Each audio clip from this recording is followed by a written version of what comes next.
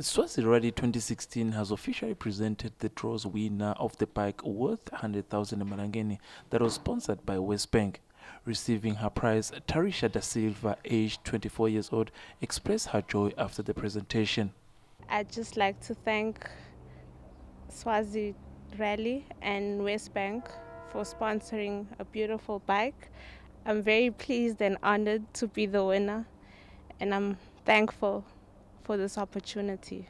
Founder and director of the Swazi Rally, Carlos Paiva, once again thanked WesBank for their support.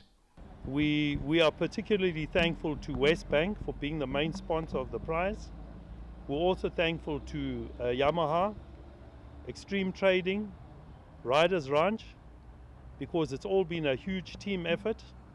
And we're hoping for bigger and better things to come. WesBank Chief Executive Officer Pinda Dube says it's in their mind to consider sponsoring another bike for the next rally. From a WesBank perspective, we're excited to be involved with the sport of biking. And as WesBank, I have to mention we support responsible biking. We all know that everything is actually subject to the operation of the business, and considerations might be taken in future to be part of this prestigious event again.